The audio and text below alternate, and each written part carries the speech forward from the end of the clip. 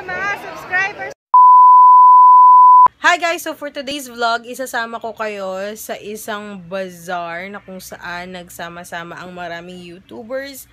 At ito ay ang Viyzaar na ginawa ni Miss V. Cortez na Lovey Doves ni Cong TV. So if you want to know more kung ano yung mga mangyayari, ano yung mga binibenta dun sa Viyzaar, actually located siya sa ABS-CBN Vertis 10 from 8, 9, 10. November 8, 9, and 10. So, yung ticket available siya mismo dun sa location kung saan nagaganap ang Viyzaar. So, isasama ko kayo para makita niyo yung mga vloggers na lagi niyong inabangan sa YouTube. So, tara na!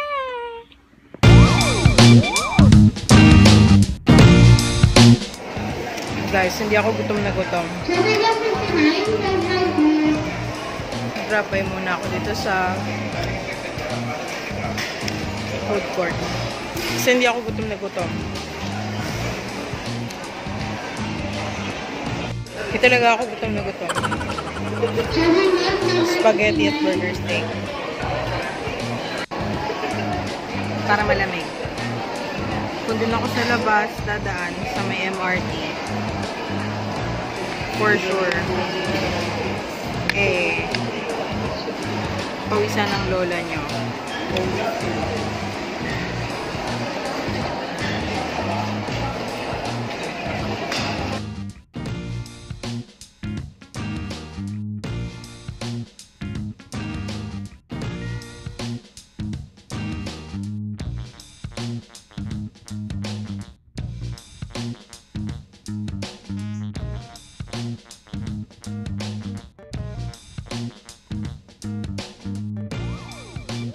Guys, yung katakawan ko, hindi ko na kaya.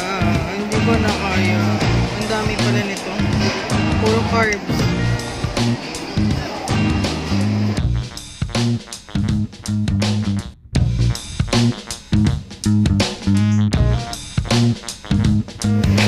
Hindi ko kayang busin.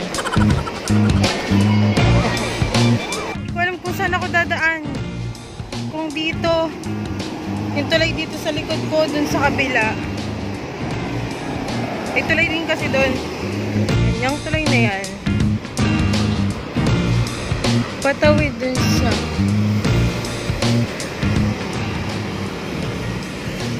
Vertis 10. Tatawid na lang ako sa kabila.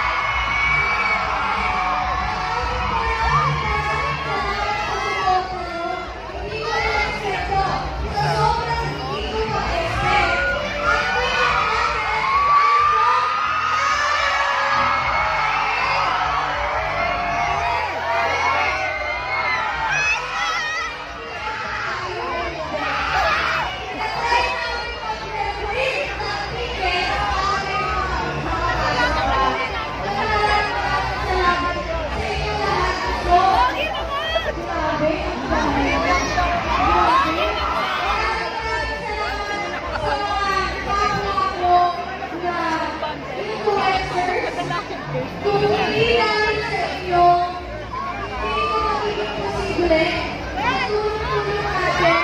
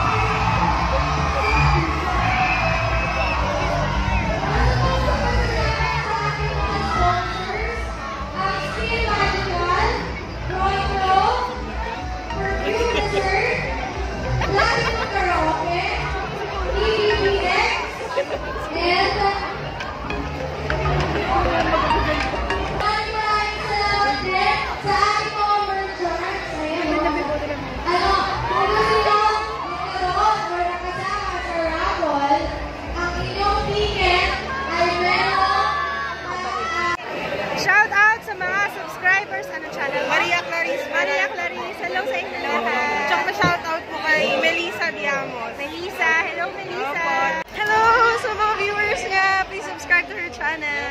I love you. Maria Clarice Peralta, subscribe na po kayo sa kanya para mag-good vibes kayo ng buong gano'n ever. Yay! Guys, update ko lang kayo, no? Uuwi na kami.